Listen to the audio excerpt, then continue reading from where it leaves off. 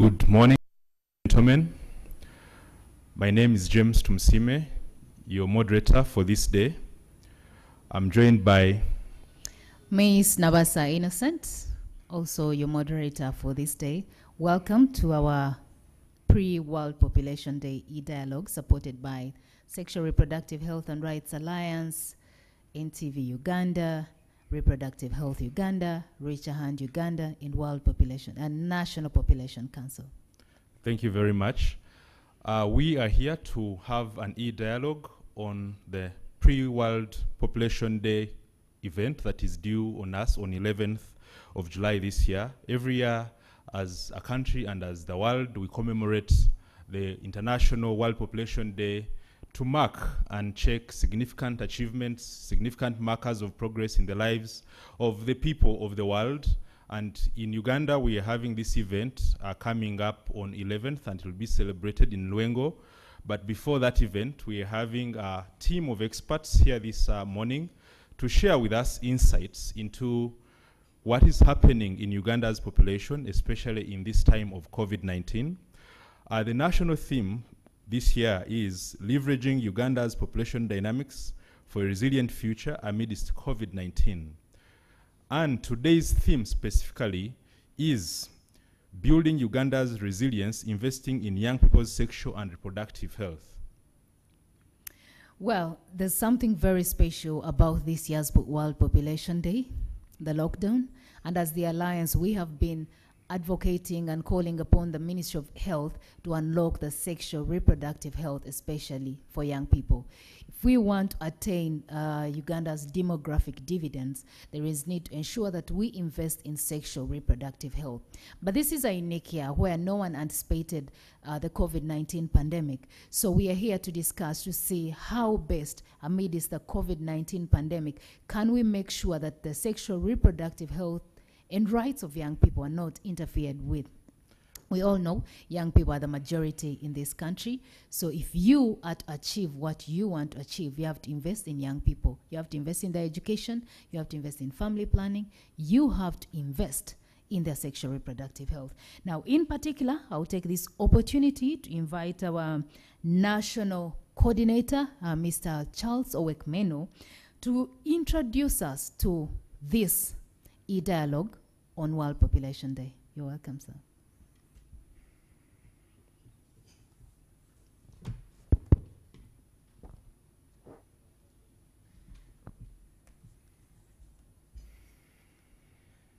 Greetings to you all, our viewers on NTV, viewers on UBC, viewers online, those who are listening to us, we welcome you all on board. My name is Charles Owekmeno. I work as the National Coordinator of the Sexual Reproductive Health and Rights Alliance Uganda. The Sexual Reproductive Health and Rights Alliance Uganda is a consortium of major sexual reproductive health organizations in the country. It has 8 members as of now, but we work in partnership with all other sexual reproductive health organizations across the country. So the Alliance is really founded to bring together all these partners so that we can have uniform voice, we can work together, and we can effectively engage our partners, we can effectively engage the young people to be able to bring out the sexual reproductive health and rights issues that affects them. Now, in about 48 hours from now, Uganda will be joining the rest of the world to commemorate the World Population Day. And many times people ask, why sexual reproductive health? Why sexual reproductive health all the time when we're talking about these issues? And the answer is very simple. Because sexual reproductive health determines everything about the type of population that a country will have. It determines the structure, it determines the quality, it determines the productivity. It also determines the growth rate of the population that you have as a country. So that's why there's a lot of focus on sexual reproductive health when we're talking about the population.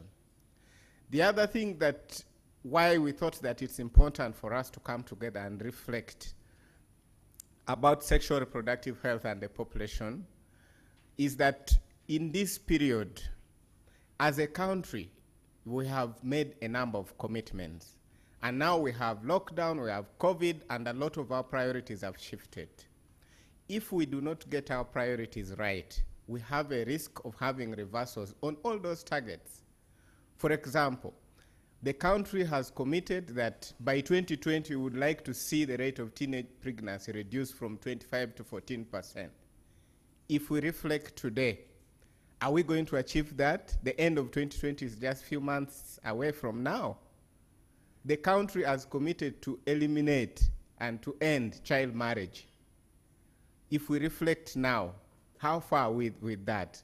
The country has committed to reduce unmet needs for family planning to about 10% by 2022. How far are we? And all these have direct bearings on our population, on the quality of the population that we have, on the growth of our population, on the structure of our population.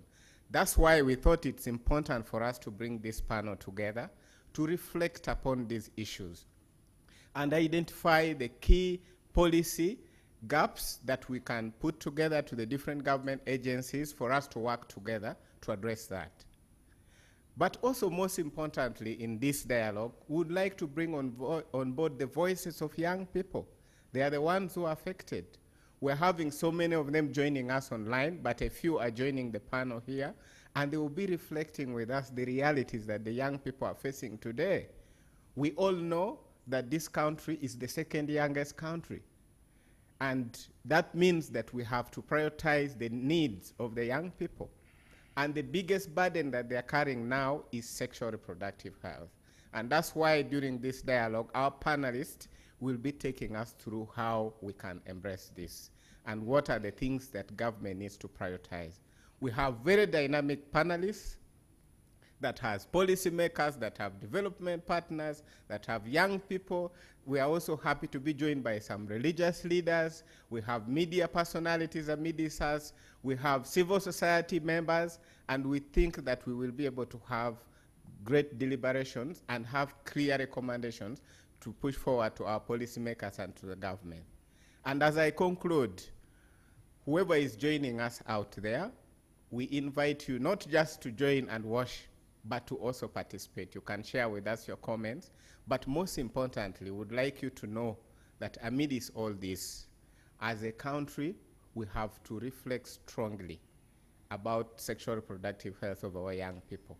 But even you as an individual, for example, you're a parent watching us there, are your children, are your boys and girls in charge? Do they know about their sexual reproductive health? That is the question that you should be reflecting about as you join us today. Otherwise, I welcome all of you, and I welcome our panels. Thank you so much for making time to be with us.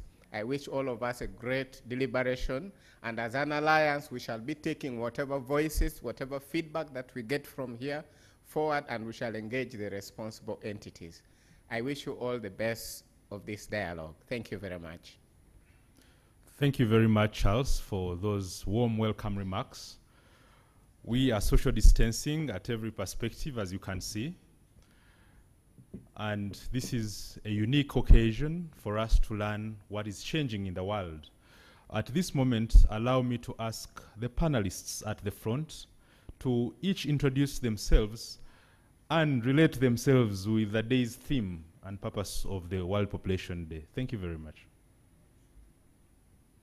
Begin with Myra.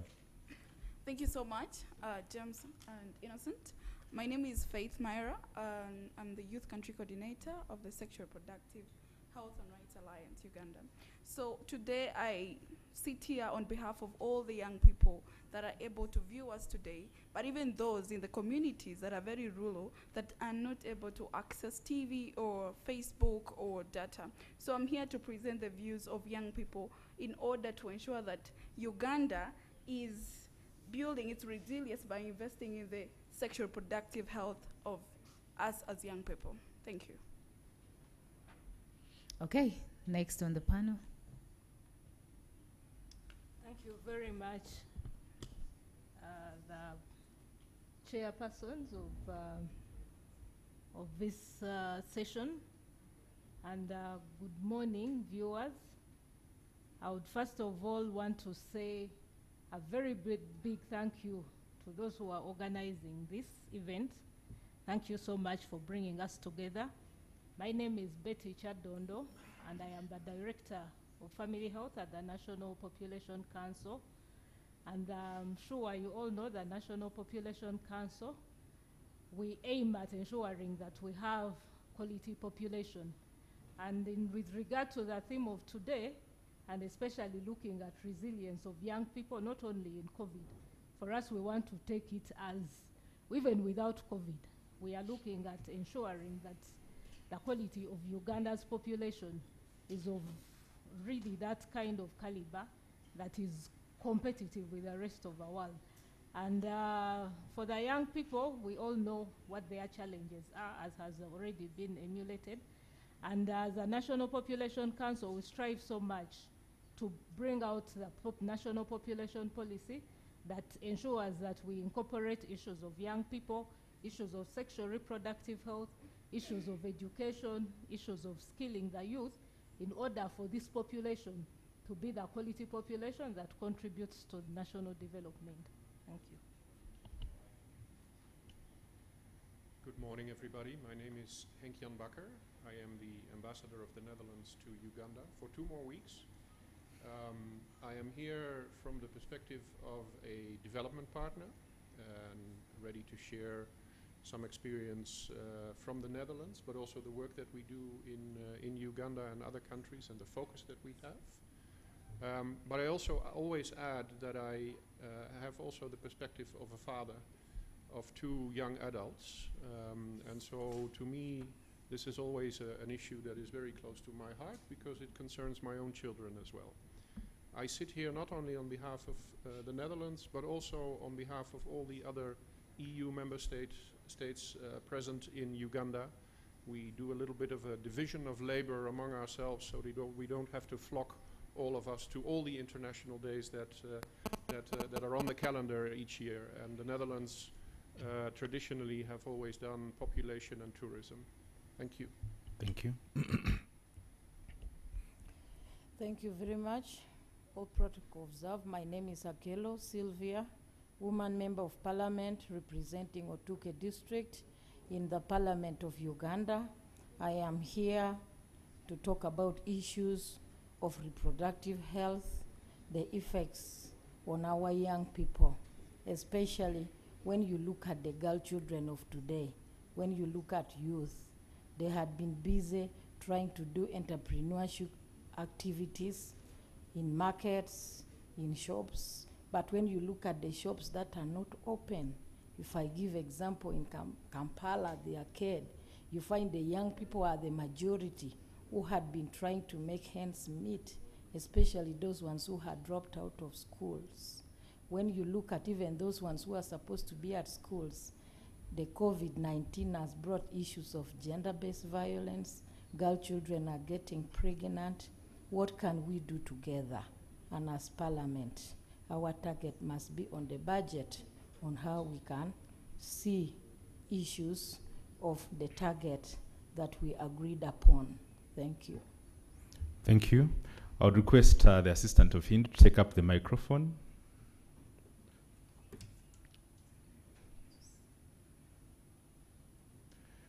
We could use a moving microphone. Yeah, thank you.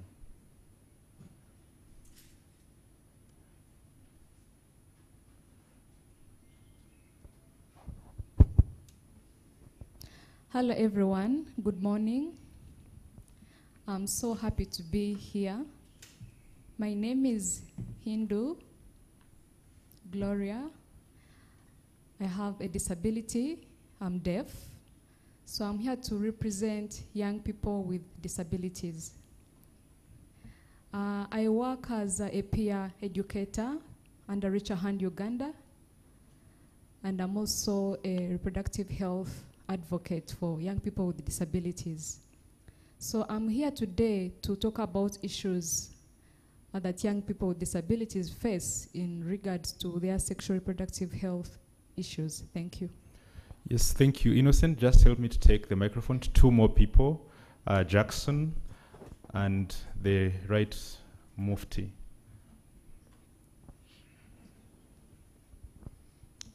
Yeah, thank you so much. My name is Jackson Chekweko, the Executive Director for Reproductive Health Uganda, and I'm very proud to be associated with this panel as we celebrate World Population Day and as we focus on the future of Uganda, the young people, especially amidst COVID-19, which has impacted on the lives of everybody, but more specifically on young people.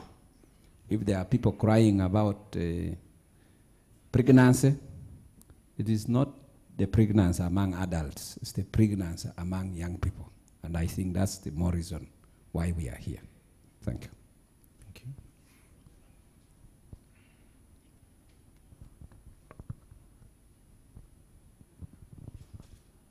Good morning, ladies and gentlemen.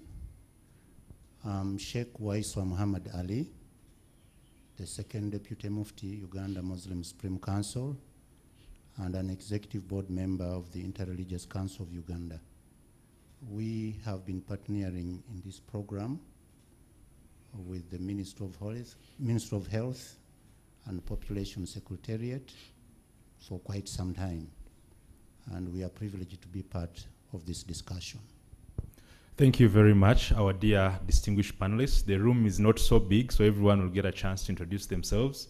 But in the interest of time, I would love to draw attention to the theme of the day.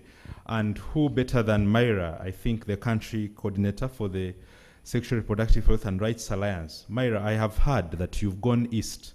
And when you've gone east, you've talked to over 100 young people to try and establish the challenges that they are going through and the opportunities that they have in this lockdown period. Do you want to share with us some of the first-hand information of the findings that you found in the East? Thank you. Thank you so much, James.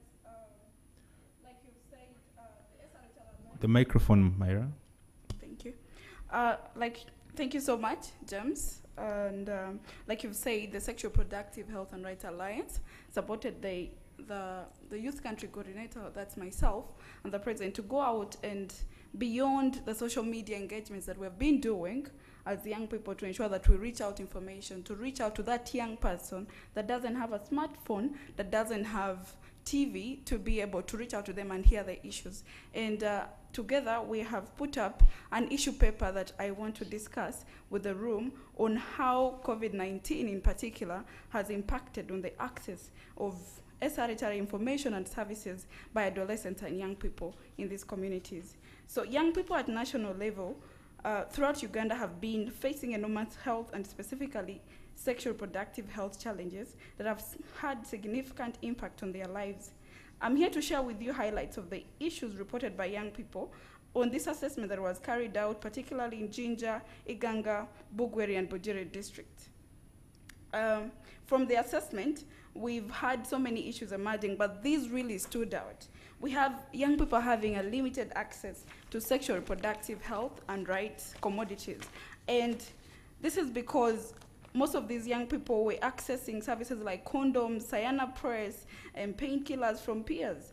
The Alliance has a model that we call the community health entrepreneurs. And this was developed to ensure that we improve on the access to these services by the different young people in the communities. Looking at the Ugandan structure of how these health facilities are put, you'll find that young people have to move distances of about 2 kilometers, 3 to even 5 kilometers to access these services. So as an alliance, we came up with a model to ensure that these services are brought closer to the young people.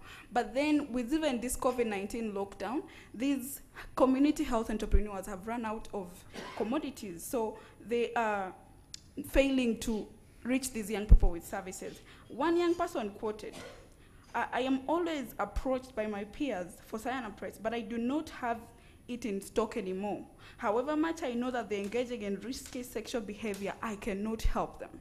And this is a very concerned community health entrepreneur that has been extending these services to young people.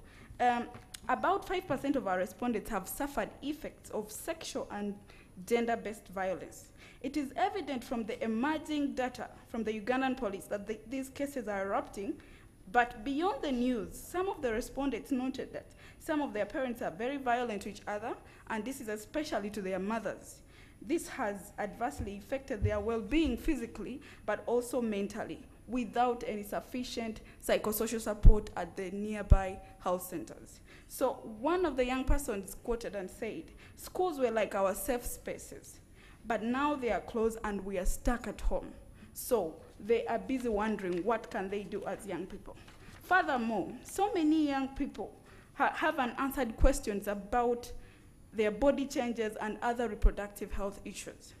This is a general breakdown in information. There is a general breakdown in information flow to young people on their growth and development, especially relating to health services. This is because there is a very abnormal trend of parents shying away from providing sexuality education to their children as they leave that role to the teachers. Unfortunately for now, schools are closed and these young people cannot access this sexuality education. They cannot access the basic information that they need to make these choices. And furthermore, when we look at the ban on public transport that has just been opened up a bit, if you go in the particular scenario of a rural community in Uganda, like Bugweri, you realize most of these young people use borders to travel to health facilities to access artery fields, to access different services. But there has been a ban to reduce as a measure against COVID-19 spread. So you realize that these young people can no longer move from wherever they stay to this health facility. So some of them abandoning treatment, some of them are having different issues like that. So, but then we also look at issues. Young people have been empowered. Some of them have been empowered to be able to seek these services. But then there is a very impeding barrier, which is the close down on social and service corners for young people. And particularly, we visited a youth corner at Bugembe Health Center 4, and this was closed. There were no safety measures in place. So how are young people? This is a youth corner that's supposed to share information, they're supposed to access services, but when we look at these issues, you look at a youth corner with nothing, no IECs, no condoms, nothing particularly a young person will access. What is the future of this young person when you look at such scenarios? And we remember that before the lockdown, these young people are accessing such services from civil society organizations that would organize outreaches, that would move door to door. But right now, this is impossible because there is a lockdown. We're trying to curb COVID-19. So that leaves only the structures that the government has put in place to function to support these young people. But it's not working as we expect it to be. So I just want to bring another issue that stood out. There is a very raising, there's an issue on mental health challenges that is raising so much during the lockdown. Why? This is because most parents are prioritizing food and other basic needs than the menstrual materials needed by the adolescent girls and young women. Things like sanitary pads, painkillers, and needed psychosocial support is something that parents are not providing. As we are aware, all of us in this room, menstruation did not stop on the start of COVID-19. This pandemic will go on, but menstruation always happens every month. So what does it, one girl quoted, "My mother told me to start using local methods like torn clothes like she did in the past because there is no money to waste on sanitary pads." So sanitary pads has become some kind of luxury at this point that we are looking at it as a waste of money. The general lack of income and employable skills by many young people. We all know that COVID-19 has led to a lot of loss of jobs, but then there are these young people that are adolescents that do not have any way to support themselves. And yet, more than 50% of them have echoed these needs that the government needs to stand out and economically empower them to enable them support themselves and their young families. We're speaking about teen mothers. This is a mother at 14. What do you expect her to do with no sufficient education? So these are issues that are coming up. So one respondent quoted and said, "As you educate us about sexual reproductive health and rights information and services, please kindly support us to run our own income generating activities. This is the only way that we're going to ensure that we sustain ourselves. Ladies and gentlemen, I want to conclude by saying, if at all we are to achieve a demographic dividend of this country, it is about the extent to which we are investing in the lives of young people. It's about the extent to which we're investing in their health. So if we are to build Uganda's resilience, we must prioritize in investing in young people's sexual reproductive health with aspects of economic empowerment. With that said, I would love to hand it over to the moderator. And thank you, Myra, for that elaborate presentation. I'll ask Hindu if she has anything to top up on this presentation at this time.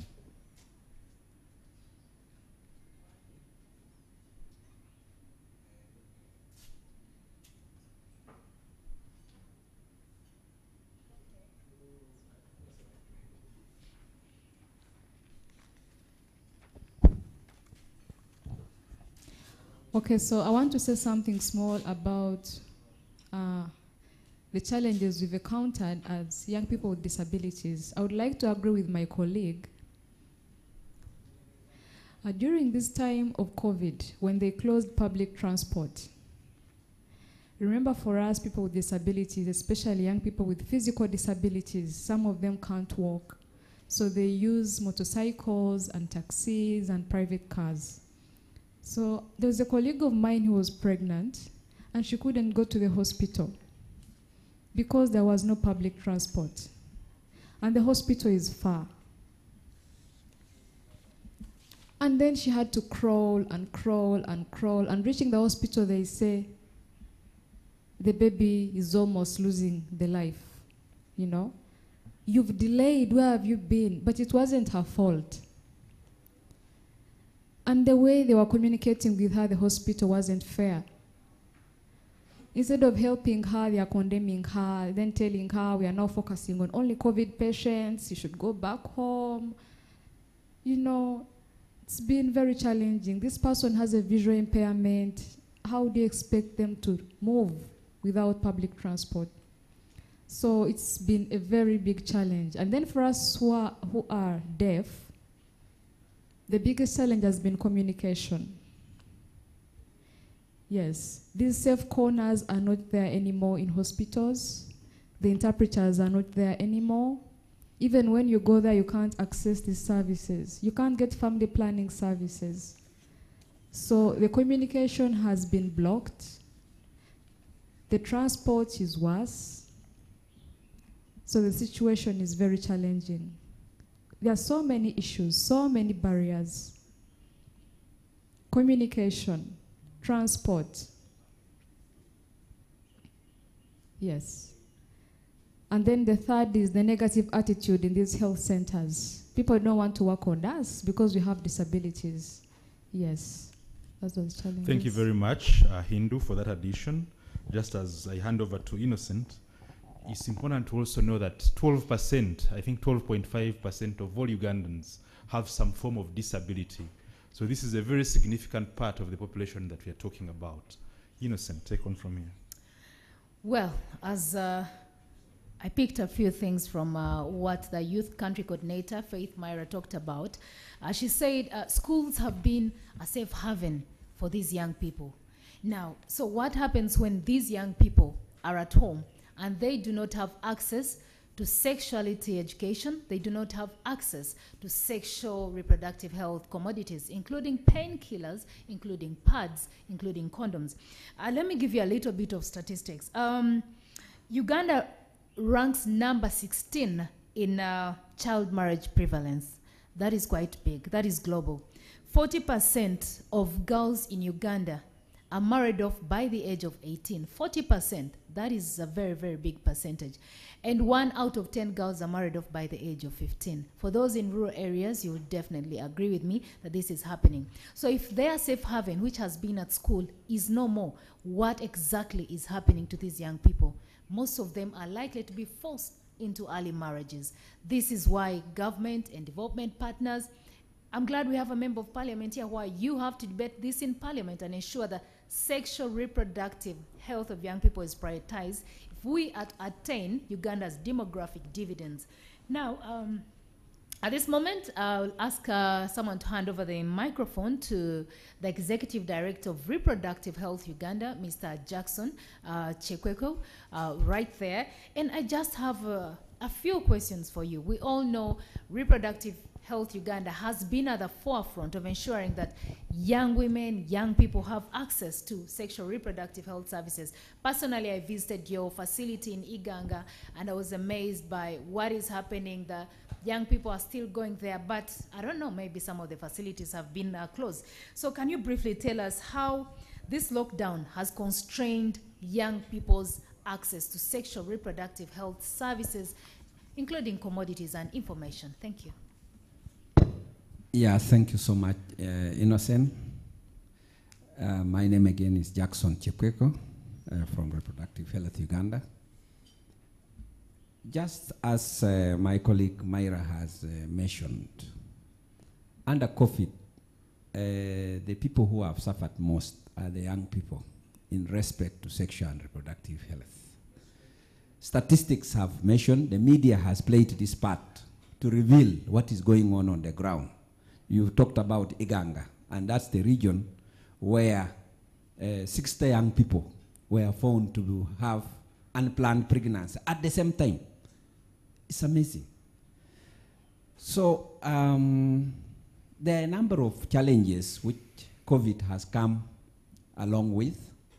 One of it is that the usual access has been seriously interrupted. The young person with disability has been showing how challenging it has been for persons with disabilities. Those with physical impairment, those with hearing impairment, just accessing the facility has been a challenge. But after easing of the lockdown, where transport has slightly been eased, the biggest challenge now is the cost of transport. Because if you are using 5,000 or 10,000 to reach the facility before, now it has doubled. We are talking about young people who have been having economic constraints. There is stress at home. And what about for the young person? It is even worse. And yet the same person is supposed to go to the facility. So that's one of the immediate challenges. The demand creation, letting people to know that you can have access to services even during the lockdown, has been heavily interfered because most of the discussions now is about COVID, COVID, COVID. Not many people are out there telling people that, yes, even under COVID, can you try as much as you can to reach the facility, to access services. Now, sharing information about safe sex practices, about healthy relationships among young people has become a luxury because everybody is under fear of COVID. But I want to challenge the practitioners out there, including us, the civil society, but more particularly government, that this is the time that we should have a robust campaign. This is the time when we should have the Oblamo to come back to save or to give information to the young people. Now, from the supply side, we as Reproductive Health Uganda run clinics in all the sub-regions of Uganda. And in each clinic, there is a youth corner. One of them is in Iganga. But when COVID, the lockdown was at this climax, the youth centers were ran out of business because the young people could not access the youth corners, or neither no amount of SOPs could work for the young people because these are young people who will mix themselves. So you now consider whether to keep them away and safe from COVID or for them to come and access. But we as Reproductive Health Uganda have been reviewing that situation. We have put the SOPs in place, social distancing, the educational materials, sanitizing, and giving young people masks. So we are encouraging them that starting soon, maybe from next week, we shall be starting our youth corners so that we can allow young people to come. But we should also be having innovative ways of accessing young people where they are. We need to invest on the peer education program so that they get protective gear, and they are able to go with condoms to their fellow colleagues. We've been talking about Sayana Press, where a young person can put in her bag and use it as and when the time has reached, such that we avert unplanned pregnancies. But there are also other worries which we have. We are talking about the current situation, but the Ministry of Health is going to introduce what they call one warehouse, one facility. And we have fears that this might even constrain access to commodities. Wow. That is just a tip of the issue. You said we have fears. If we have fears, what are recommendations you're giving to the Ministry of Health, to even National Population Council? They are focused on reducing the population growth in this country, but it's quite high. So maybe any recommendations in the policies that the members of Parliament and National Population Council can take home? Yeah, I'm very excited that we have Honorable Sylvia, who also doubles to be a member of the Board of Reproductive Health Uganda, and doubles as the vice chairperson for the network of African women ministers and parliamentarians in Parliament. We need money. We need money, and that money should go to young people. And we are not talking something new. The president of this country himself committed this country in Nairobi during the ICBD plus 25 and said 10% of the Ministry of Health reproductive health budget should go to adolescent health. We want to see this money. There is a division which has been opened. There is an assistant commissioner heading it, but we want to see that docket functional and have programs that educate the young people and facilitate commodities tailored to the young people. That's one. Number two, can we revisit in our strategies of COVID response? Let's hear the young people in those committees. They will speak for their own issues. Let the adults never assume that they will answer the issues of young people. Let's have at district level, at national level, representation of the young people. The other one is we need players. I'm happy the Mufti is here. We need voices out there. We need to roll out the parenting guidelines. The parents are in a dilemma. The Ministry of Gender has a parenting guideline which is suffering from dust, not yet operated. So we need to operationalize this, but it requires money. And districts should continue to allocate resources to family planning. But to our partner, I must be very thankful to Ambassador Heng. He has been a champion of SRHR for young people. It's, you are leaving, but go well where you are going. We shall always remember you for the support for SRH. I know a number of programs has been commissioned by Netherlands Embassy, and some of them are targeting young people. We would ask the ambassador before he even leaves to see how those programs can be remodeled under COVID to address some of these unique challenges young people are facing. Thank you. Well, thank you so much. And yes, also a take home for the ambassador, Your Excellency, when you get there. Our appreciation to the Netherlands government. You've really been supportive in ensuring that the sexual reproductive health of young people is prioritized in this country. Honestly, we are grateful. And thank you, the Executive Director. You know, you've talked about the President's commitment while he was in Nairobi. I was personally there, and I remember him committing to operationalizing the sexuality education framework. Up to now, it's in the shelves. We don't even have the adolescent health policy. It has been a draft for how long? And even when it's still in the draft and going back and forth, it doesn't even give young people access to some of these sexual reproductive health commodities. Even doesn't want young people, the adolescents, to access some of these commodities. So also there's still questions, especially now that we have teenage pregnancy at 25%. I doubt whether we shall be at 25% by end of 2020. Well, to you, my colleague James. Thank you, Innocent. Thank you, Jackson, for that very elaborate breakdown of the issues. You know, from what Myra mentioned earlier, there are some things which might have been missed. Myra mentioned about the issue of ART refills ART is antiretroviral treatment for young people who are living with HIV and adults actually, who have run out of their stocks and they had nowhere to refill in this lockdown. Of course, this has very negative consequences for their health moving forward. Myra mentioned the issue of cyanopress. Cyanopress is a contraceptive method that is self-injectable. You can use it on yourself, which were some of the commodities that young people and other community agents were distributing in the field. These have very significant effects on preserving the life of the young people and other people in the community.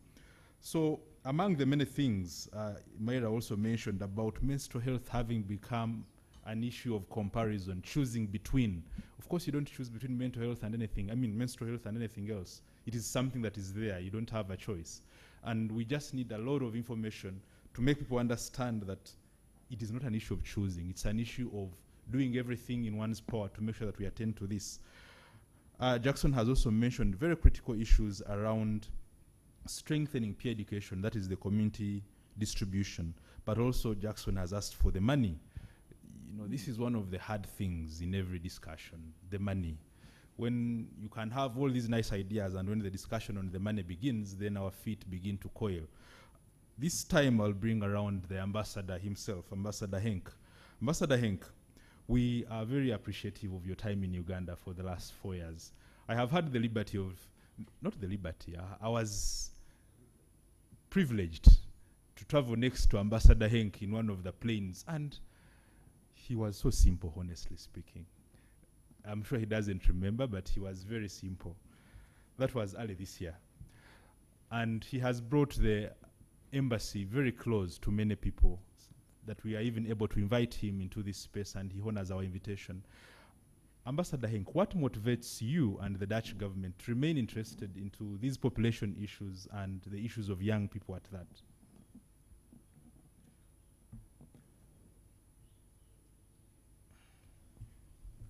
Thank you very much. And I do remember. You do, thank you.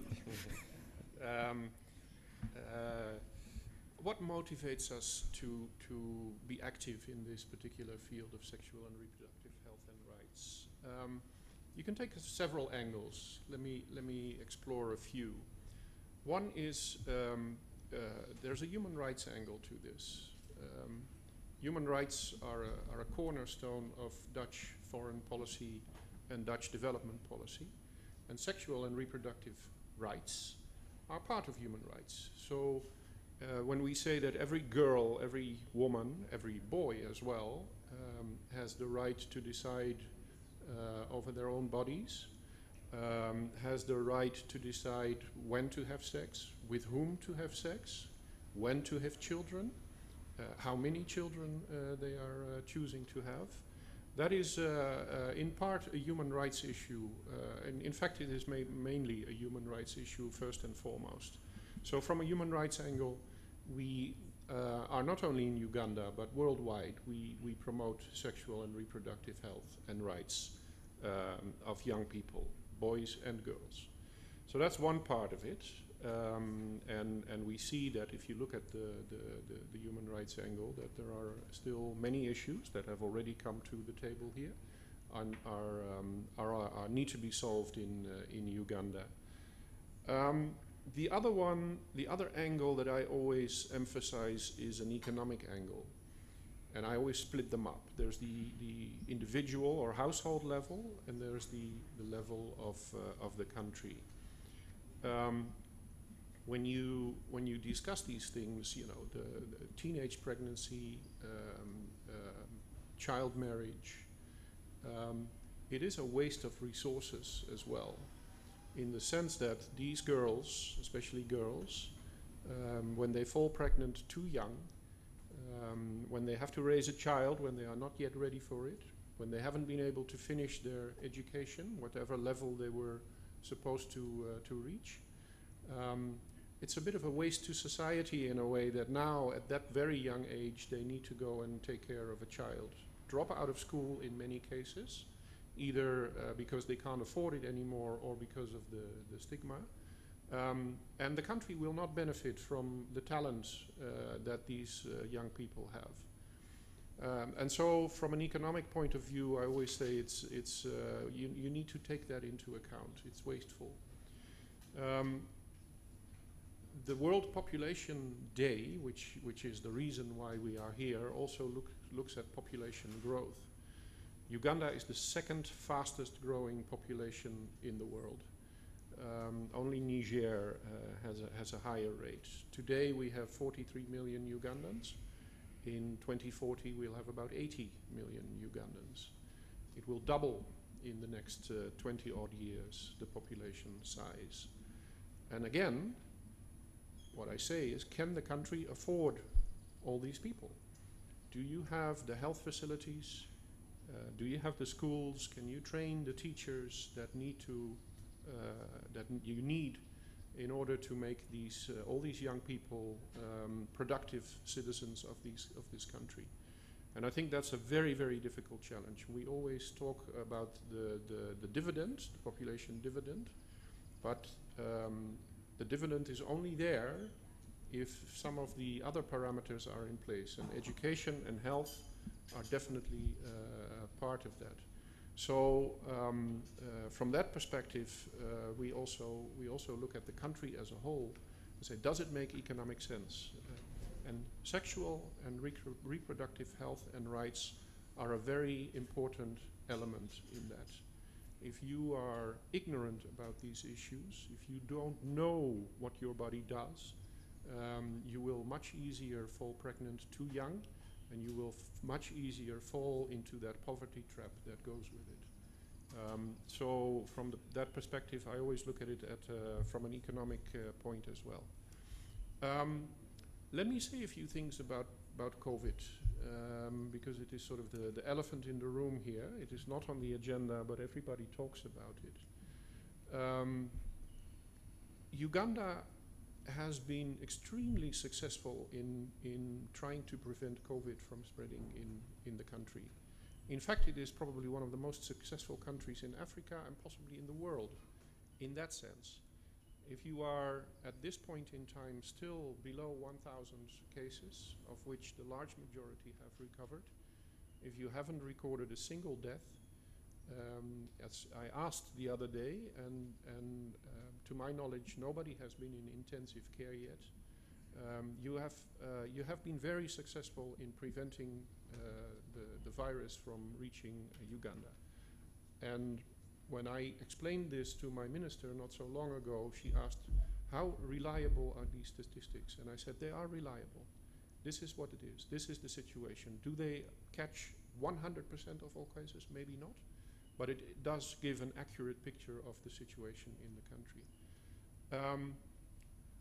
Economically, Uganda is also doing relatively well compared to other countries as a result of the COVID crisis. The economic growth for fiscal year 1920, so 2019-2020, will still be around 3% according to IMF, and next year it will be roughly the same or maybe a little bit higher even.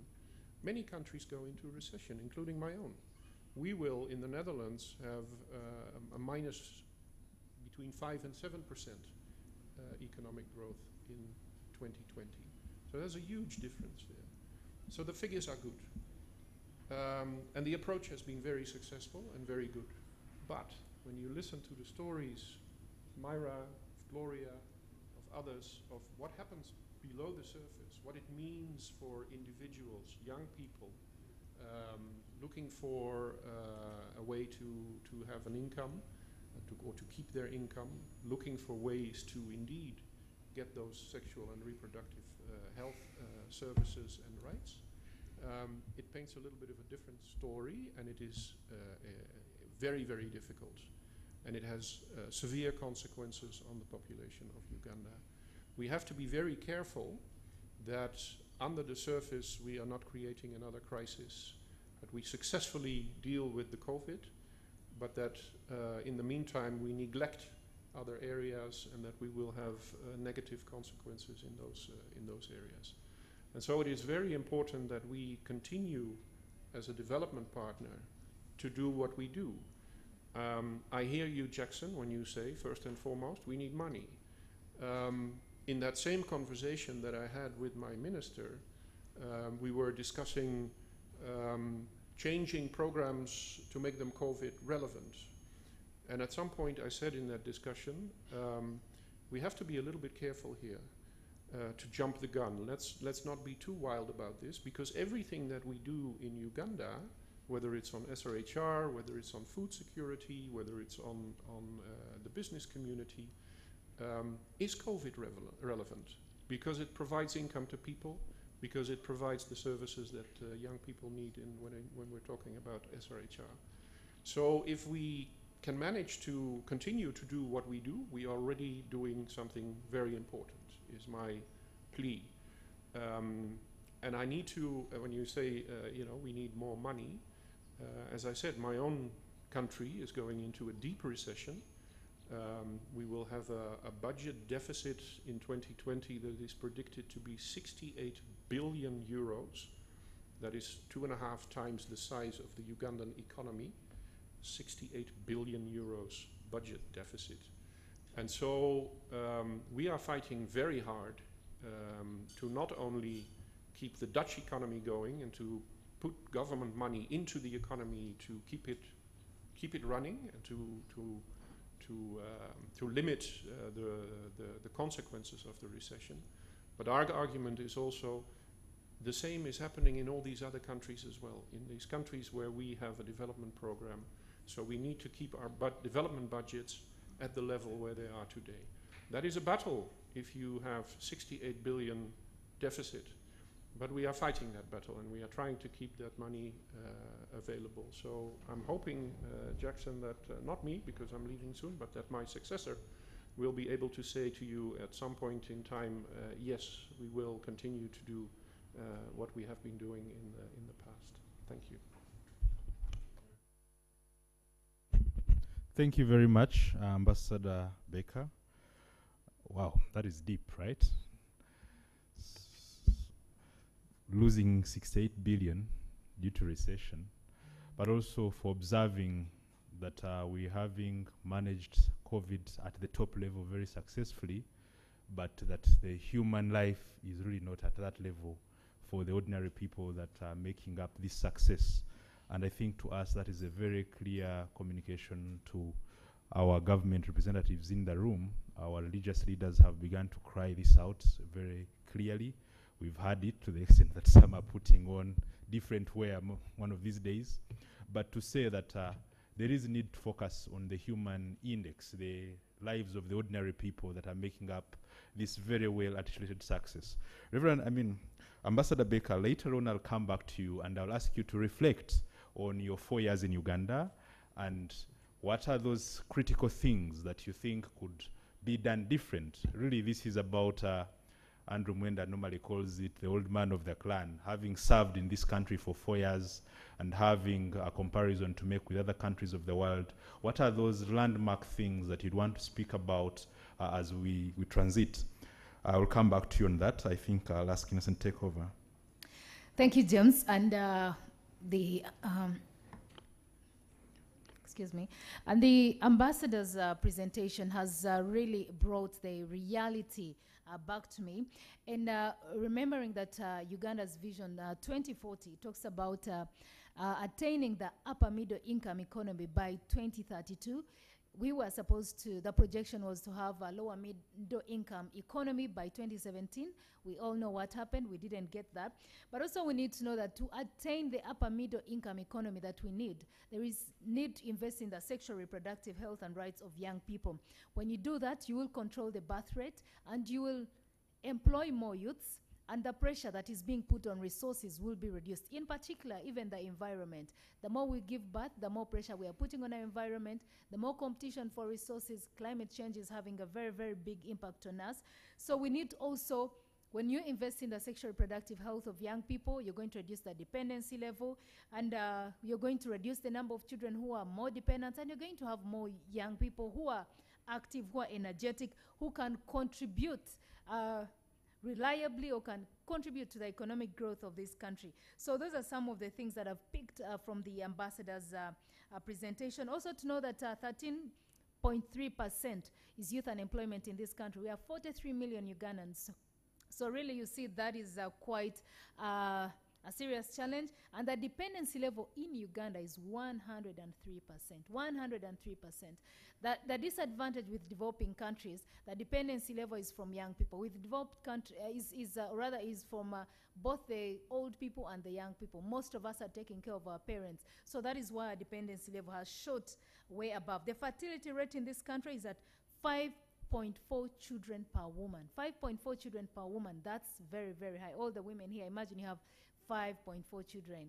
So really we need to invest in family planning. We need to invest in access to family planning for all women and men that are in need of it. At this moment, as I talk about those statistics, and I know National Population Council also looks at Vision 2040. You also want to achieve Vision 2040, but how are you going to achieve it when we still have these challenges? The fertility rate in this country is quite high. So going to you, Dr. Betty Chadondo, the Director of Family Health at National Population Council. So despite the challenges that we are having, the high dependency ratio going to 103, I know there's still potential for improving the population, for improving the challenges that young people are facing. Can you tell us what National Population Council has put in place to reduce mainly the high fertility rates, the pressure on the resources, and also the dependency level? Thank you very much, Innocent, and once again, thank you, the organizers of this event. As a National Population Council, I'm sure you've been hearing what we are doing, and I was very, very impressed by all the speakers that have spoken before me and what they are bringing out on table, because this is the gist of the work that we do as the National Population Council. I just want to correct one thing, Innocent. Attaining Vision 2040 is for all of us. It is not only for the National Population Council. And if we are going to attain Vision 2040, each one has a role to play. Each Ugandan who is watching what I'm saying has a very big role to play. As an individual, as families, as societies, as communities, and as a nation, the members of parliament have a role to play. The teachers, I'm very, very happy that Mufti is amongst us and is already supporting the population program. The religious leaders have a big toll on this. Our cultural institutions have a big role to play, because what we are looking at today, where are the challenges of the young people? Some of them are societal. We have made ourselves believe that marrying off our girls early is the right thing to do, but is it the right thing to do, to marry off I have a 15-year-old daughter, by the way, so if she got married, how would I feel? So, but society has accepted that. And some of the ways that these girls get married, it's because we are poor. You will give your daughter away for only a few, I don't know whether it is goats or a few Ugandan shillings, and this is a very big challenge. So what we are doing as a National Population Council, we have realized that if we continue speaking about sexual reproductive health alone, without considering sexual reproductive health in the context of development, we are losing it. And Jackson mentioned in his, when he was giving us his speech, that at the Nairobi summit, His Excellency the President committed this country. He did not commit himself, but he committed this country that we are going to do certain things differently. And that is now we are rallying behind this commitment that he has made. As a National Population Council, therefore, we have developed what we call the roadmap for helping this country harness the demographic dividend. The demographic dividend, if I can explain it, is an economic benefit. It is a bonus. You only get it when you have invested in certain areas, in certain programs, in certain policies as a country. So there are 5 things that we want to do as a country. Number 1, we are all aware that Uganda is one of the fastest growing. It is number 2, I always thought we are number 3 in Yemen and Niger being number 1 and 2. But if we are number 2, then we are even retrogressing. So we have a very huge young population. The population of Uganda has majority of its people below 15 years. And this gives us about half of our population is below 15 years. So 50% of Ugandans are young. 76% of Ugandans are within the youthful population, those that are young and those that are youth. So 76% of Ugandans are below 30 years. There are two things that this means. One, we have people who are energetic, people who are innovative, people who are thinking, who can make transformation for this country.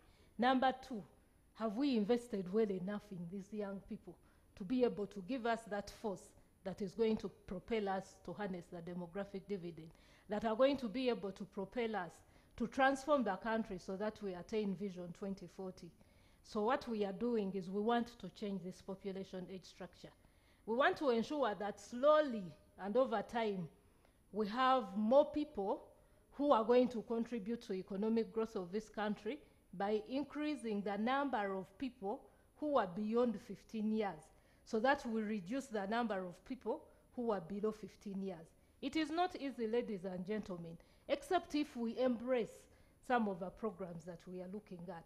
One of them is we have to ensure that we embrace family planning as a program. And this program, we embrace it as an investment. There is no way we are going to change the population age structure and ensure that we have fewer young people and have more people in the working age population. Why is this important? In economics, and I'm very glad that the ambassador emphasized some of these points. In economy, we look at two things.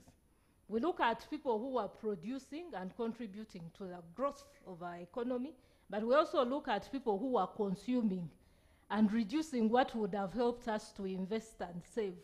So if we have young people, these are consuming what those who are working are producing.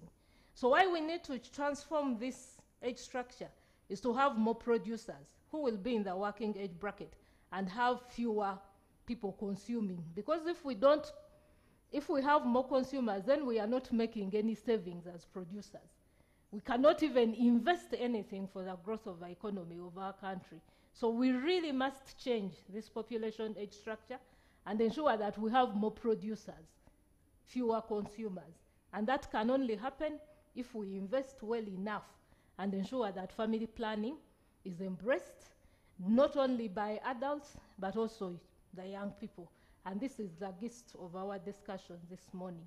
Number two, we have to ensure that these young people, as they grow, they are in school, but they are also getting skills to be able to contribute to the labor productivity of a country. And the government has looked at this, and they have considered skilling Uganda, which you all hear about. They have invested in having technical and vocational institutions established. We have a challenge as Ugandans. We have a mindset that tells us if you haven't gone to university, then you're not educated. I think we have to speak to our people that the skill that you get can push you too far. You don't all have to be university graduates for you to be able to put food on your table. And for as long as we don't change this, it is impacting on the growth of our economy. Number three, we need to ensure that as the people who are giving birth continue giving birth, they should be able to take care of the children that they are giving birth to. One of the challenges that we have as society, I may want to have 4 or 5 children as a mother, or as a couple we discuss that yes, we want to have 4 children. But then we think critically, but what if 1 or 2 of our children die? Then we have to give the number of children that will compensate for those that are likely to die before they grow up to become adults, which is a challenge. But if we assure this community of Ugandans that with good immunization, with good nutrition, with good access to health services, even when a child gets sick, they will be able to get urgent treatment and the children will survive. The immunization program has impacted very well to improving infant mortality. Infant mortality rate is one of the indicators that we are very proud of as a country. And one of the reasons why it has played out so well, and with all due respect to Ministry of Health and the work that they have invested in immunization, we have achieved the targets. We have actually gone beyond the target that we set for infant mortality rate. But the challenge is with that mindset of children are going to die. So I'll have 6 instead of having 4, and that is a challenge. But we need to assure couples and women especially that when they want to have 4 children, let them have 4, they will survive. And this is changing. We are seeing it. It is one of the landmarks that we have created and we are very, very proud of. The other thing that we need to do for this country, whereas we are educating our children, can we also make them remember that as you grow, you need economic empowerment. Income generating activities are key. Many of our children, even graduates, are sitting at home waiting for jobs to find them in their homes. There are so many things that we can do innovatively as young people because we have our energy, we have our brains to think, we have to throw our nets even wider, but we are not doing them. There are enterprising centers that have been created. There are so many that we can do that can give us an income. And if we don't convince these young people that there is income for them waiting somewhere, then they cannot do much.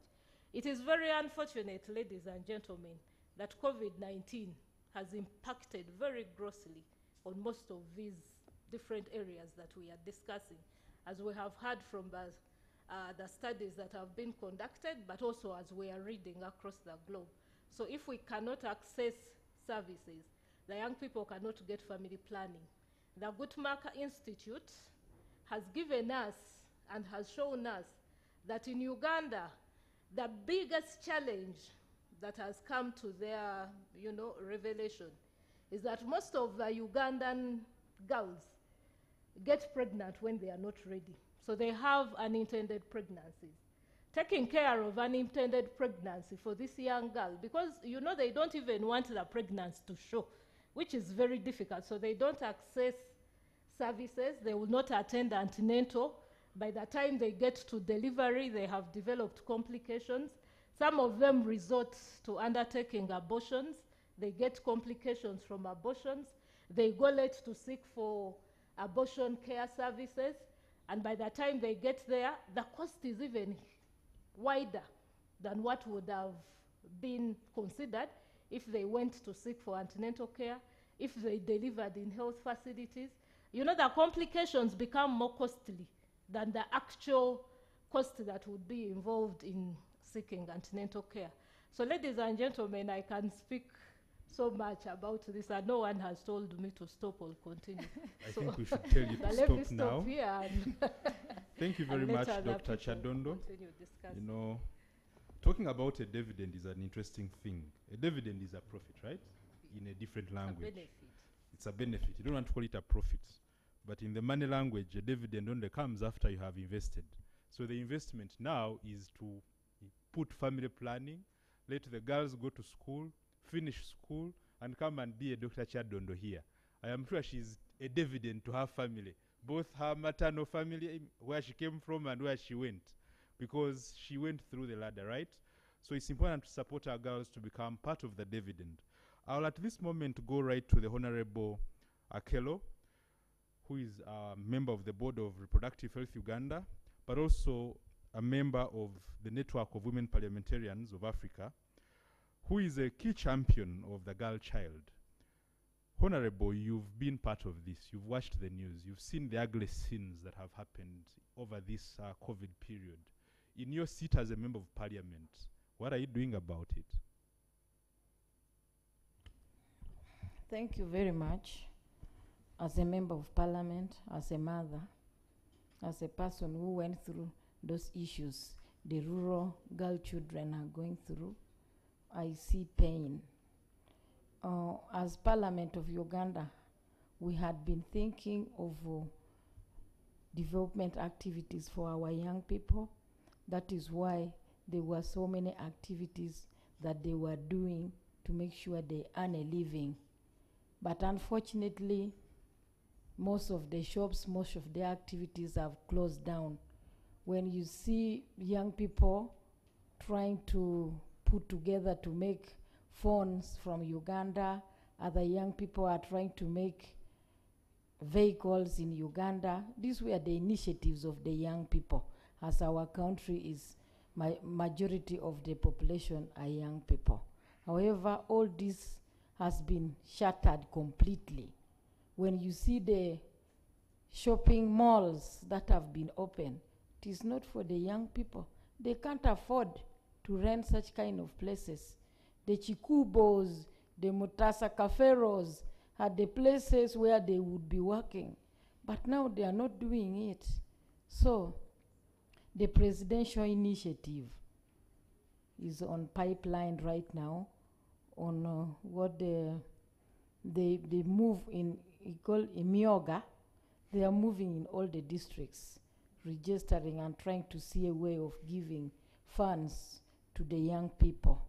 And if unfortunately you are not aware, you have to get yourself to either a community development officer and see that you also benefit, such that we prepare ourselves as the result of the aftermath when everything has come out. So all this I'm talking about on how can we join our hands together to make sure we empower our young people economically. I want to thank Dr. She clearly mentioned that we have to think outside box, not only to wait for the white collar jobs, but we also need to look for people to identify this kind of empowerment. You can't expect a young child or any other young children to continuously think outside box and come up with the answers. The reason why we have career guiders is to try to tell you, if you follow this path, you will go the other side. But if we just leave young people to continue thinking, for how long shall they think? So it is you and me to also try to guide these young people on this empowerment that we are talking about. Otherwise, they may start inventing something that would again be disastrous to our country. Secondly, I want to talk about the issues of education. Yes, this COVID, the lockdown, has made even the temperature of working hard for the young person gone too low, because where can you go? What means of transport will you use? How can you even share idea with your friend? By the time you are walking to town and coming back, the curfew time will catch up with you, and the LDUs will not believe you are just walking on foot and you don't have any better means. So this one has actually brought insecurity in the lives of the young people more. So as the country, as Parliament, we need to see a way of making sure the young people are not insecure psychologically on how they can go and then get ideas of how to implement. Secondly, still on education, the girl children go for water. We know very well that we are emphasizing the regulations from the Ministry of Health. It's telling each and every person to wash hands. But in rural areas, where are you going to get water for washing hands? You have to move a distance to fetch water either from the well or from a borehole. By the time you are coming back, how secure are you that you will reach home safely? So all these are some of the challenges that results to forceful rape and then pregnancies by young girls. When you go, there are too many girl children getting pregnant. And all these, some of them were at school. So as education ministry thinking of opening school, what must we do outside box? We should allow even pregnant girls to go and continue with education. They shouldn't allow to remain home simply because they are pregnant. Some of them have not even accepted the pregnancy during this lockdown time. So in as far as young girl is concerned, I believe getting pregnant must not be the end of someone's education. We must encourage them. we must support them, and we must see to it that they continue with their education so that they become another doctor, they become another honorable member, and I don't remain for life on this seat. Thank you very much. I also want to say, as Uganda, it's not only Parliament, but everyone. We know the role of the religious institutions. We know the role of the cultural institutions. We know the role of parents. But one of these days, I see that it is becoming difficult for parents to manage children. As we think of opening the lockdown, I hear Kenya has already started the issues of prayers, although there are also regulations you are supposed not to be more than 100 in the church. The religious institutions should also look into a way of slotting in how they can handle the result of the COVID, especially to the young ones. What are you going to tell them? How are you going to really mentor and psychologically let them come out of this? The cultural institution, are we still thinking the way we had been thinking? Or we have to, again, put another thing to make sure we talk to the girl children and we help government, we help Parliament to accomplish the commitment of the Nairobi summit. As the doctor said, it is not only Parliament, it is me and you to make sure the commitment is accomplished. On the issue of Parliament, we have laws, we have bills that are seen to be shelved. But I want to say, when you look at the time of legislation as of now, we enter plenary by 2, and by 5 you are supposed to go. So we've lost a lot of time. However, I want to appreciate the Speaker of Parliament. She's one of the champions. It's just a matter of reaching to her, and we tell her, let's prioritize A, B, C, D. She has never let us down. And I believe we shall do everything to make sure those bills come out. We shall make sure we remind the Ministry of Health on their part of giving the 10% of their budget on issues of reproductive health and family planning commodities. Now that there is contributions everywhere on COVID-19, the other donors are giving us support. What about the issue of the commitment of the 10%? The national COVID group should not forget about this. They should remember it. Before we went for lockdown, Honorable Amoding brought the bill on the issues of menstruation. And she said, menstruation is here, menstruation is now. Wherever you see anybody who is a woman below 49, expect menstruation, because there are no specific date for you to say it starts from 25th to 30th. It may be there on 3rd, it may be there on 4th, it may be there on... So menstruation is here and it is going nowhere. So all these are some of the jingles that we need to put across to amplify, so that as government, as civil society organizations, as religious institutions, as cultural institutions, we don't only think of food, but we also think of a girl child who is menstruating, so that the mind and the psychological torture that comes with menstruation when you are not well prepared goes up for a girl child to think positively for the development of this country. Thank you very much, Honorable Akelo. I think that was spot on. And I like the fact that you've addressed yourself to issues that are very pertinent to the girl child, but are endearing and not about to end. They are long-term processes, not events. At this moment, I would love to, of course, like I've mentioned earlier, welcome the Deputy Mufti, who also doubles to be part of the top leadership of the Interreligious Council. You're welcome, sir. I would love to really come straight to you at this point. You know, with all the challenges that have happened, we know that religious settings have been one of the most important modeling places for our children. And now services are running through the media, through TV, through radio, and not many young people have these means within their own space. What are you able to do differently to continue with the modeling that has traditionally been associated with the religious institutions at this time? It's on. It's on. Yeah. Well, thank you very much. And I also beg to follow my predecessors in thanking the organizers of this. Well, as a religious fraternity, we indeed know that God expects us to be responsible, to take care of our families. And in that regard, we should have children that we can be able to take care of.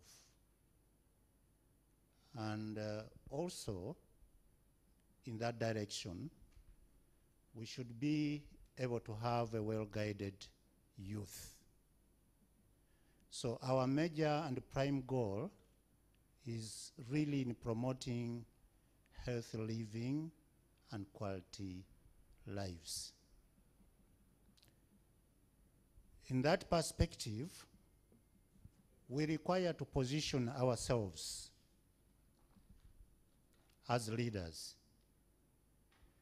We need to position ourselves very well so that we achieve the future we want. We should not keep a blind eye on what is happening as if we do not see it.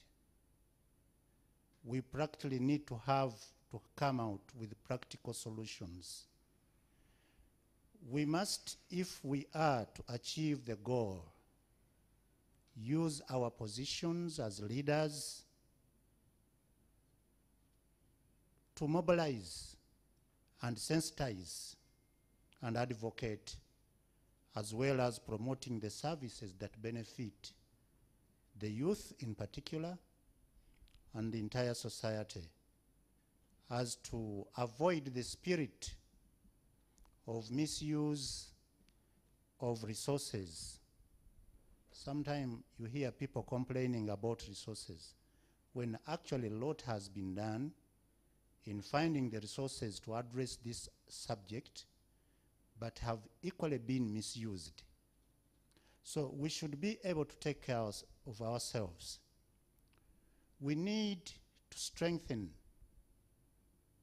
community systems around us and strengthen meaningful involvement of leaders. Of course, here we thank our partners who have on several occasions been able to build capacity of religious leaders in particular in the way of rendering the service in connection to the youth and young children. Because leaders are change agents and community gatekeepers.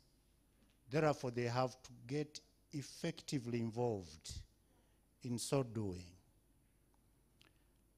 Also, socio-economic transformation. When we look at the entire situation, we see that transformation is a prerequisite for human growth and development. It therefore calls us all to be actively involved and employ strategies that can change the mindset and attitudes of not only the youth, but the entire population. So many of us have misconceptions, a lot of them. We have the way we look at things and translate them. But ideally, as we are running through the COVID effect, our responsibilities have doubled. We have actually learned more lessons from COVID than ever before. Parents have been leaving children only to the school care. And you know, most of the time children spend in schools. But COVID has compelled us to have our children home. Things have been happening differently. we see parents who lack the capacity to advise their children, which means that even the parents require capacity building. As we progress in this, we should not put aside the parents. We need to involve them equally, because not many of them really are responsible. Unfortunately, we have child mothers. We have parents who are children. We have that in our midst. How are we to go about that? So indeed, there is no way we can avoid that if we do not take seriously the question of planning for our families. When people talk about planning, some people have misconceptions that we are driving towards killing souls. No, we are not to kill souls. We are protecting souls. In fact, our major aim is to promote life. You should not give birth to those whom you'll kill. This morning, I read through Bukede, and I thought I came with a paper where there was a story of the heightening number of abortion and many women who are dying through the COVID, and the increasing level of teenage pregnancies because of the COVID. So all these need to be brought about to promote the awareness and understanding of everybody, all the stakeholders, because these happenings are not happening from strangers. Some of them are happening from the relatives of the children. They are incest already. There are a lot that is happening, which is putting us really out of the order. Therefore, as religious leaders, we invite for our leaders in government and in parliament. We thank them for the role they have played. Actually, they have done a lot, but the implementation of policies is still missing out. There are policies that have been put, that have been suggested, that have been shelved, as the Honorable puts it.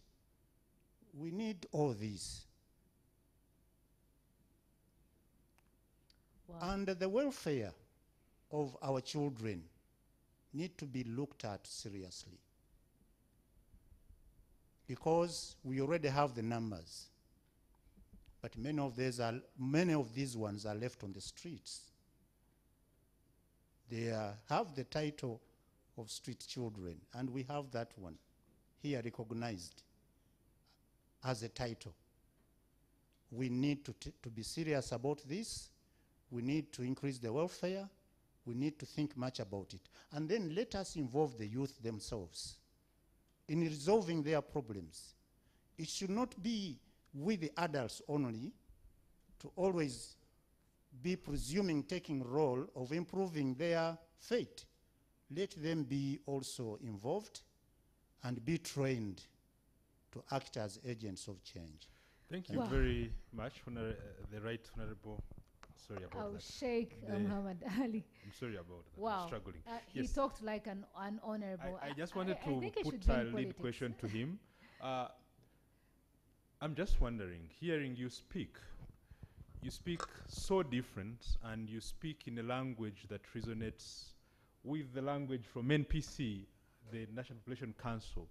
What is it that we can do different as the people mainly on this side that are speaking the same language to make sure that many of the religious leaders in your place can appreciate some of these issues the way that you do? Well, the issue is about capacity building. We have been trying, but our means are minimal.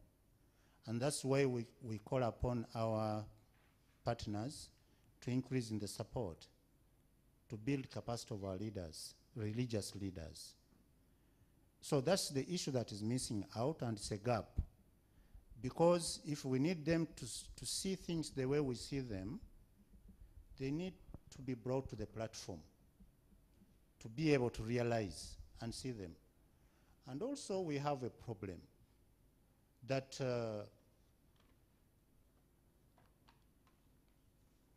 in a religion,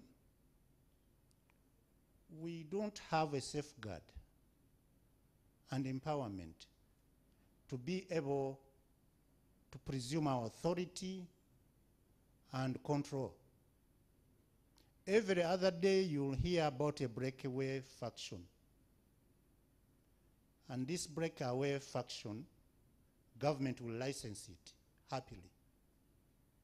And we are wondering, to what extent shall we go that way? Where somehow you see in those factions not behaving well or misusing the population or leaving the order. We hope that government should really reconsider the aspect of registering new factions that are break away from the mainstreams of faith. Really, I know it calls for some reformation within the faith itself, but it does not promote division again. It does not allow us to be divided again, to be broken down, because that one is increasing what you are saying, whereby we see some religious people who are misbehaving in handling serious issues like these ones. Thank you very much, the Mufti. I think there's a lot of learning from this meeting, but before I allow Innocent to take over, I'll go back to my promise that I made earlier to the ambassador. Ambassador Henk, I am back. You remember our homework? Here we go. Well, to start, just 2 days ago I was at the launch of the UNDP Youth for Business program, and there I learned a new term. It was senior youth. And I said I will refer to myself until the end of my days as senior youth. Now you're calling me out as the old man of the clan. I'm not quite sure where that puts me. And I'm not quite sure what I prefer. Maybe the first rather than the second. Senior youth will do. Senior youth is has a nice ring to it, doesn't it? We're all young at heart in the end. When I look back at my time in Uganda and what do I take and what are my lessons and what are the lessons for the country, I think I'll just refer to the conversation we are having here. And what inspires me in Uganda is that there are so many wonderful people, whether they are in government, whether they are in civil society, whether they are religious leaders, who are inspirational, who are dedicated, who want to do something good for their country. And that, I think, is one of the very big strengths of this of Uganda. The Mufti is absolutely right in when he says that implementation is very often where it lacks. Uganda has wonderful policies. In fact, if Uganda would implement all its policies, I sometimes make a joke, it would be the Switzerland of Africa. So maybe you need a minister of implementation among some of the ministers that you have. It might add a value to the government programs. But the policies are there, and the thinking is there, and I think in that sense there can be great progress. As for myself, you may have seen this morning I was on the front page of New Vision with my farewell of the New Vision team. Yes, I watched it on TV yesterday. And they gave me a nice cartoon of myself carrying a matoke bunch. So I've become a little bit of a farmer here. But what I said again, and I've said it many times, and I think it's one of the things that I want to leave behind. The motto of that Best Farmer competition and the Harvest Money Expo that is linked to it is farming is a business, and a farmer is a businessman or a businesswoman. And I'd like to extend that a little bit, not just to farming, but to to many other areas in society and in the economy. Uganda is one of the most entrepreneurial countries in the world, in the sense of many young people start a business, partly out of necessity because there are no jobs. But if we can unpack that potential of all these entrepreneurial spirits in this country, I think the country has a great future. Thank you. Thank you very much, Ambassador Henk. Wow. When two great men speak, sometimes you don't even know what to add. The words of wisdom from Sheikh Mohammed were really encouraging, calling for capacity building. I hope the members of parliament can take that home, and maybe while in parliament, they think about capacity building for religious leaders to involve them in these development programs that we're always talking about. And of course, something interesting from Ambassador Henk, talking about embracing farming. I believe if we are to reduce the dependency rate in this country, there is need to embrace farming because it's the backbone of this nation. Where I come from in Ukunjiri district, 90% of the population are farmers and majority are in rural areas. So if you do not embrace farming, it definitely means the dependency rate will keep very, very high in this country. So at this moment, there is someone very, very vocal, very, very important, the country director of CODAID, Ms. Petra. I'll ask one of my colleagues from NTV to help us get the microphone to you. Why I am singling her out in particular before we get back to our panel, when there was the COVID-19 outbreak, they came to the Alliance and approached us and said, how can we work together to ensure that the challenge that young people are facing during the COVID-19 pandemic can be addressed? We are working on a project with them, with Reproductive Health Uganda, with Reach a Hand Uganda, and with UNIPA, that's Uganda Network of Young People Living with HIV/AIDS. So you can tell us what more is CODAID doing to respond to the challenges young people are facing. I wouldn't want to be the one to talk about them, but since you're the ones that responded, what more is CODAID doing to respond to the SRHR challenges that young people are facing during the lockdown, and where are the gaps? The fact that we have here some people from the government and the parliament, you never know, some of those gaps could be addressed. Thank you, Ms. Petra. Thank you so much for giving me the floor, and it has been very inspirational to listen to each of you and hearing like the policy challenges and also the individual stories and see how they can be connected. And well, before really answering your questions, and I would like to say we are facing a worldwide global crisis, and it's not only affecting like the direct COVID diseases, but health issues in general. It's affecting human rights, it's affecting social issues, economic, all these things coming together. And what you see is each country is trying to find the right balance. If you press on this button, it will have effect on that one. And how do you find the right balance in each country? And I'm quite impressed by how Uganda is doing, especially on preventing COVID, and at the same time concerned on what will be the consequences, the social consequences. Children, adolescents not going to school. It was mentioned this morning, like youth corners are closed. It was said like we need access to health services. I would like to say adolescents seeking for SRHR services, they are not sick people, they are healthy people. So let's also make sure, let's look at the power of these people and make sure that their needs can be addressed, not only in the health facilities, but also outside these health facilities. And if there's one thing that this adolescents and the youth in Uganda deserve, then it's collaboration, coordination, and joint efforts. From policies, implementing policies, making sure we work together with the donors, making sure we partners work together and coordinate our actions. If we need, we do not only need more financial means, but also better use of them. Let's make sure that with efficient use of financial resources, we make sure we can make a difference. So these adolescents, they have a future.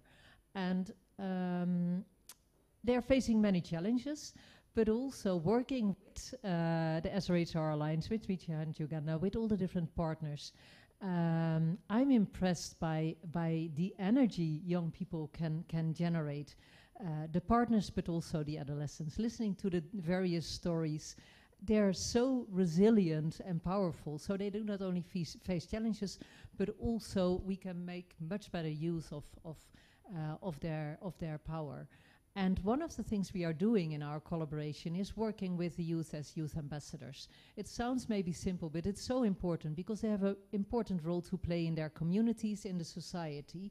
And that's one of the things we are doing in our project we are working together on. We are trying to find a combination in addressing direct challenges of COVID response, and at the same time we are working on the building blocks for the longer term. How can we make sure that the system, the health system, continues to be strengthened? How can we make sure that that access to other health services, adolescent services, remain continued? And making sure that we are using technologies. So if we cannot have physical meetings, how do we make sure that these landlines are working, that at least adolescents have access to helplines where they can get some of the necessary support. So these are some of the things we are doing. And again, I think the most important thing is that we collaborate and make sure that we together create an impact and come through this crisis even stronger. And I think it was already said, like it's we are learning from this crisis, and let's make sure that we also use it as an opportunity and come stronger out of this. Thank you. Wow, thank you so much, Ms. Petra. Indeed, that's a take home. We need to come out of this crisis stronger than we are. Before we have about 10 minutes of air, and we're about to open our discussion to the rest of the audience, but also to remind you that you're watching us live on NTV Uganda, and this is an e-conference on World Population Day. On the 13th, Uganda will be joining the rest of the world to celebrate the World Population Day. So as an alliance that works directly with young people, so the sexual reproductive health, that's why we organize this, to make sure we join the rest of the world. We work with government, we support government. The theme for this e-conference is building Uganda's population resilience, investing in young people's sexual reproductive health. That is the reason we are actually discussing young people. That's the reason why young people have given their perspective of the challenges they are facing right now in the pandemic. So our call to government, to development partners, to everyone here is to invest in young people to build Uganda's resilience. To you, James, to open the discussion to the rest of the audience. Thank you very much, Nabasa, for this very good time that we've so far had. We appreciate.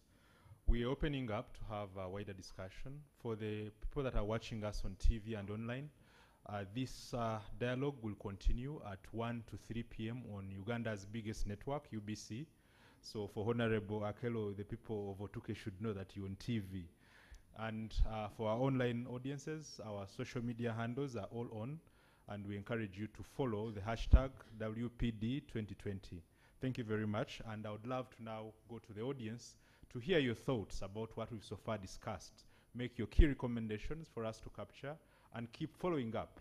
We are learning that there is a new ambassador joining the Dutch embassy. Of course, we shall take these new recommendations to them if they are part of the recommendation list. And to the new members of parliament, I'm assuming my honorable is definitely one of them.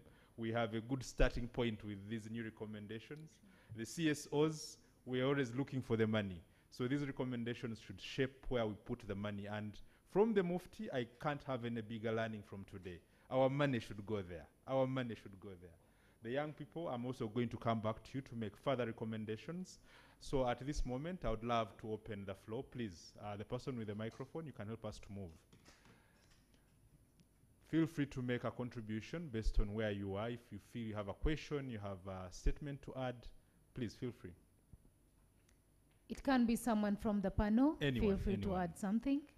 If you're watching us on TV, you can also do the same online on our Twitter handle, Sexual Reproductive Health and Rights Alliance, and we'll definitely get to respond to those. So, yeah, the Sheikh, okay. Well, as we await for our listeners and those who are watching us, I would like to take this opportunity to introduce to you my old man who is here with me. Sheikh Sulaiman Ogera is my maternal uncle, but most precisely my teacher one in primary one. You can see the care he's taking of me up to now. And this is the trend that we are seeking. My mother passed on, but he took the role to look after me. So thank you for allowing me to introduce him. Wow, thank you so much. Yeah, it's good to introduce elders. Anyone that has something to add? Myra, do you have anything to add? You represent the young people, so definitely you have to be that vocal voice that they need. Thank you so much, Innocent and James. And I want to also thank so much the panelists that have brought out issues that are really speaking to the issues that we're facing as young people. And we have a few asks as young people that we think should move away from the conversation on this panel, from Serena, and go to implementation in the community. And like I've said, I know we've had these things maybe in different spaces, but the question, like we said, maybe we need an implementation minister, like the ambassador said. So we need to move away from the theoretical conversation and actualize these things into our communities. And the first and foremost, from young people to the government, we want the government to ensure that young people have representation on the health unit management committees. We realize that these committees make decisions of what is going to happen at these health facilities where young people access services. So we want these young people to be represented so that they ensure the functionality of youth-friendly services, but also that activities that happen at the health facility are inclusive of all young people, of all diversity. Secondly, we want the Ministry of Health to recognize and utilize the youth networks and community structures that have been very supportive during this COVID-19. We've seen peers delivering art treatment to their fellows. We've seen peers trying to reach out to give out condoms, but these are not recognized by the Ministry of Health. But now COVID-19 exposes us that we need to empower those youth networks to be able to be the champions to ensure that there is improved access to services and information by young people. We want Ministry of Education as young people to issue directive to schools to allow girls after giving birth, especially these girls that have unintended pregnancy, to go back to school and study. Because like the Honorable Member of Parliament said, it doesn't mean that when I get pregnant, it's the end of my future. I still have a dream. So we need the Ministry of Education to take an initiative to issue this directive. As young people, furthermore, we want the government to get these policies off the shelves and implement them. We want the sexuality education framework to roll out to the most rural communities of Uganda, and also support the local structures to disseminate in the local languages so that this is something that everyone can consume. Furthermore, we want the government to pass the national school health policy. How are we going to ensure the safety of our children, of our young people, if we do not pass this, so that by the time schools open, they have a guideline to follow to ensure that young people are safe? And we want the government to develop a national level program that focuses on mentorship of young people to empower them with necessary skills required to competently participate in decision-making boards. Most of the time we're talking about meaningful participation, representation, and then we put young people in spaces when they're not yet competent to represent others. So we need an initiative by the government to ensure that these young people are capacity strengthened to be competent and represent others effectively. We also need the government. We already know the government is doing enough. I mean, it's doing something to empower us economically as young people, but we need the government to scale up these programs and reach all sorts of young people in the community so that we are all in our diversity, empowered economically to support ourselves, but also our young families. Furthermore, we need the rollout of the parenting guideline. Parents are ignorant on how to handle issues of sexuality education, of reproductive health of their adolescents. So we need the Ministry of Gender to roll out this parenting guideline to support parents on how to handle issues of young people. We also, like Dr. Chadondo said, we have 50% of Uganda's population below 15 years. What does this speak to us? We as a country, we need to, because when we look at the sexual debut of Uganda, for girls it's about 15 years, and then for for boys it's 16. So if we do not lower the consent age of accessing family planning for these young people, remember some of them don't have the best relationship with their parents. So how do you expect a parent to consent to something that is supposed to happen to my body? So we need to look into actualizing this to what is really happening in the country. And last but not least, I want the government to go further and engage the boys in these programs. Because when we empower women to be able to support themselves, to stand for themselves, here we are, there was something that was making rounds that as you're teaching girls how to take care of themselves, how to protect themselves from these kinds of issues that come across them, the boy is playing video games. And this is the same boy she's going to meet, and they have a conversation as adolescents, and what happens next? This is when we see the teenage pregnancies, that's when we see the STIs, we see the unsafe abortions. So as a country, we need to move forward and stop having conversations around these issues, and indeed implement to build the resilience of Uganda by investing in the sexual reproductive health and rights of young people. Thank you so much for God and my country. Thank you very much. I would love to go to Hindu to hear what she has to say as we close this. And we shall go off air. I think that's okay. Yeah, we shall actually in about right now, actually. I think it's the moment where we get to say goodbye to our TV audience, people watching us on NTV Uganda. This moment, we've been having a conversation, I could say a dialogue on World Population Day, and we are talking about Uganda's population, and we are talking about the need to invest in Uganda's young population, the need to invest in young people, the need to invest in the sexual reproductive health and rights of young people if government is to harness the set demographic dividends. So that is our take home today, and I like the fact that young people have passionately spoken. And for the people that have been following us on NTV Uganda, thank you so much. You can still watch us on UBC TV. That will be from 1 p.m. to 3 p.m. talking about the same discussion. Even when we get off TV, we shall continue with the discussion. So you can see for the discussion on Facebook. The hashtag is WPD2020UG, or you can follow us on the Alliance platform, SRHR Alliance Uganda. For now, thank you for watching. The conversation still goes on. So to you,